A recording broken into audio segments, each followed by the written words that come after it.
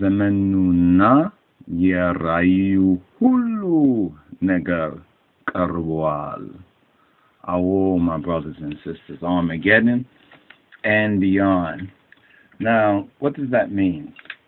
Zemenuna yerayu hulu negar karboal. Well, you know, there's many cynics and there's many doubters out there, skeptics. But now, my brothers and sisters and others, now is the time to wake up.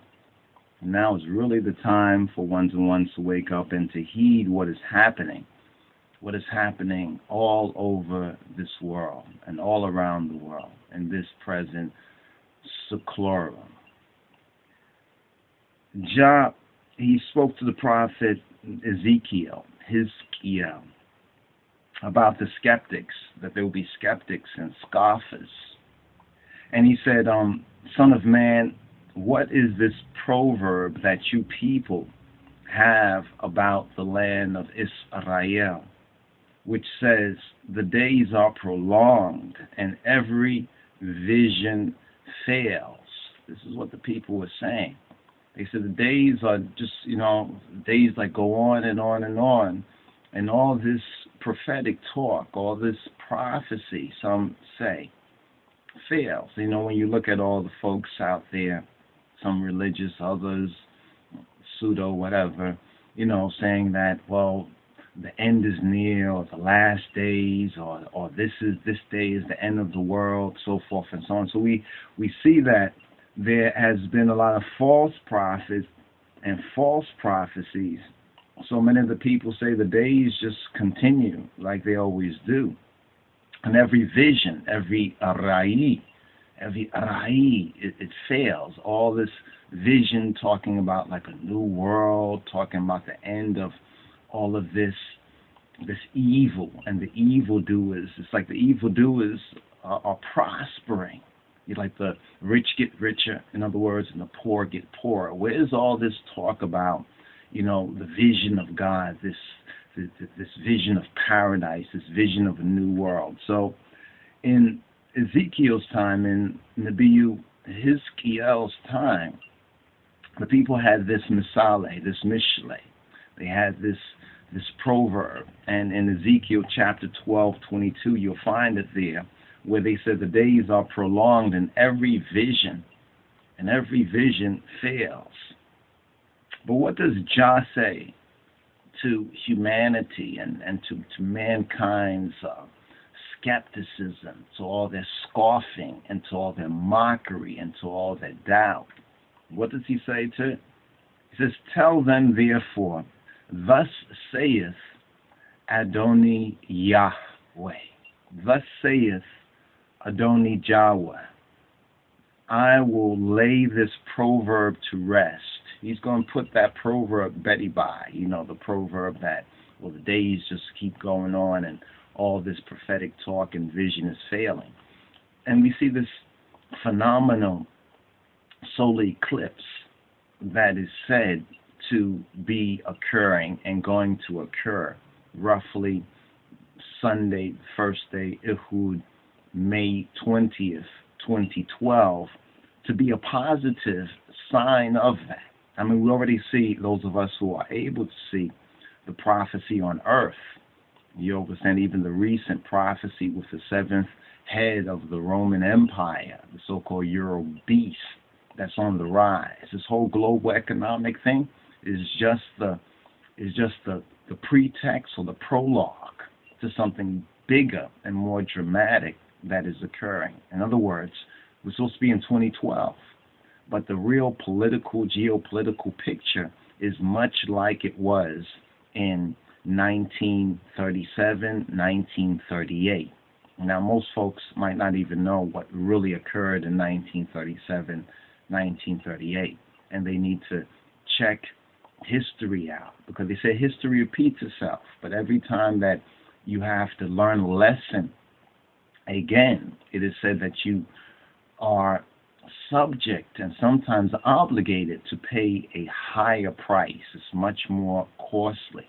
That's why we see the link with the great tribulation and Yaakov's, Jacob's trouble being right at the doors. In other words, this is right now, my people, right now.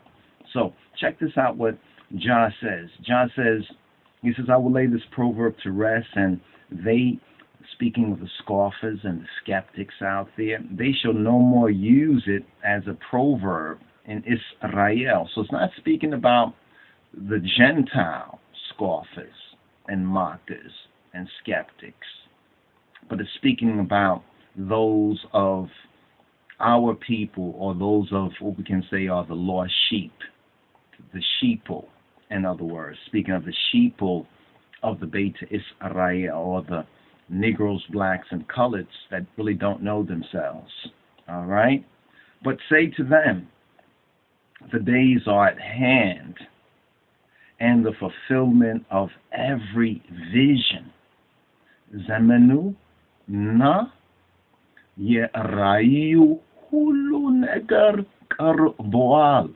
That's translated as the days, or the zemenu is at hand, and the fulfillment of every vision. Yerayu hulu negar, all matters, all of the divine, the Rhema words are coming into effect right now, my brothers and sisters. So it's time for I and I to get awake and aware, and to get our house in order, our spiritual, psychological, and physical house in order. In that order, spirit first, you know what I'm saying, psychologically second. When you have the right spirituality, brothers and sisters, the psychological state, in other words, our soul state, you know, he restoreth to I and I soul.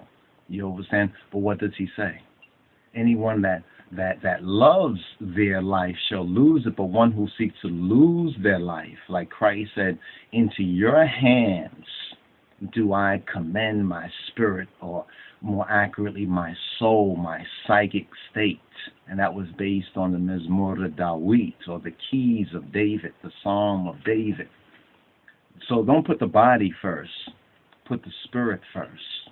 Get your house in order. Don't have it upside down. If you're focusing on your physical life and the physical, material things first, then you have it upside down. You need to get your spiritual house in order. You need to get shalom in the home. I'm talking about in the home. You understand? And then it'll be in the home. Now, check this out. You know, we need to keep our eyes open to what Jah is doing.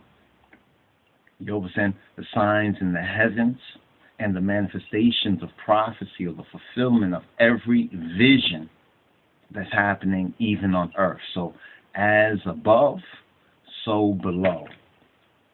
So Jah is doing something in this present time now. Ahun, my people, Ahun Hizbeh. And as the end of this age, the end of this particular cycle of time, as it approaches, and the seals are being unleashed, the seals are being opened, my brothers and sisters, on this present Sakura, on this present world, or, if you please, this present world system. Now, there's a particular framework, you know, to prophecy, and what I find interesting, and I showed you this from the beginning, this little booklet right here. It's an interesting booklet. It's produced by the Tomorrow's World people, and it's free, so you can check them out, tomorrowsworld.org, and you can either, I think, maybe download a copy on the internet if you want to read it, and order a copy, and I think they will probably send a copy out to you as well, but you can get it online as well. So some of these materials, it's good to become familiar with it. You know what I'm saying? We're not saying that every interpretation of it is right and exact, but the context is still very important for us to at least know what's what. You know what I'm saying? To become familiar with these things. Now, what is very, very interesting is that in this particular section of the book, Armageddon and Beyond, it has a lot of interesting and timely information speaking about Armageddon, of course, whether they recognize Armageddon 1974 or not, which is the subject matter I need to teach on. The Jehovah's Witness, I think they had a prophecy concerning Armageddon in 1974. And so when ones didn't see really what was happening in 1974, they assumed that that was a false prophecy. However, from an Ethiopian Hebrew perspective, that prophecy was not false. So when we interpret the word rightly, we can put it into its proper context, but without seeing the King of Kings, or Moa Anbesa Zem Negeda Yehuda, and Ethiopia, and we Ethiopians at home and abroad in our proper context.